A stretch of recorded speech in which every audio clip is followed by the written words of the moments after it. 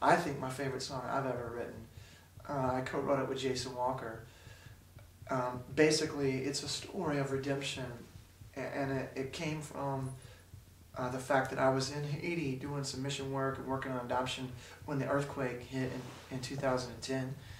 And I watched firsthand what it was like to see God's body of believers, the church, come to the rescue of these people. And I saw all the believers there in Haiti rise up and just cry out to God, and you could just see these miracles take place. So that particular song means a lot to me, and it's based on that experience in Haiti and through the earthquake. Basically the disaster that happened, but then the miracles and the redemption that started to well up afterwards.